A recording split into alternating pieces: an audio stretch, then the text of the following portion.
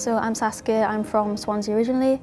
I did my undergrad in computer science and my master's in advanced computer science both at Swansea. When I finished, I worked at Swansea Uni for a year in Cherish, and I was asked to come and join the centre when I finished. The title of my MSc is Exploring Personalised Virtual Reality Experiences using real-time user tracking data in application to loneliness interventions. My main supervisor is Tom Owen, and I've got other supervisors in engineering and psychology, so Dr. Mark Holmes and Deborah Morgan. My stakeholder is Rescape, they're a Cardiff-based company who focus on delivering VR healthcare solutions.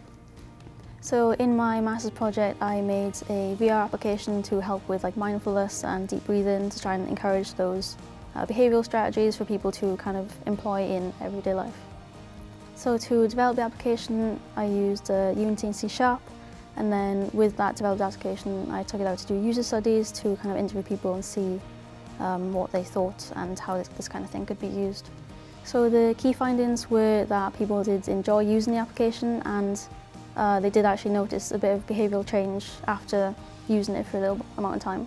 Next, I plan to use different types of sensors like heart rate sensors and eye tracking sensors to gather different information about people and use it in a way that can help them overcome loneliness and similar mental health conditions.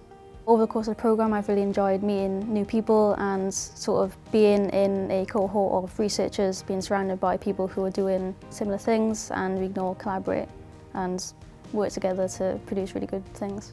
So I'm really looking forward to working together with Rescape to kind of come up with solutions to address loneliness and hopefully make a really impactful difference. For anyone who wants to join the centre, I say go for it. It's a really different experience to usual PhD. You're surrounded by a cohort of researchers and you've got lots of support from lecturers around you.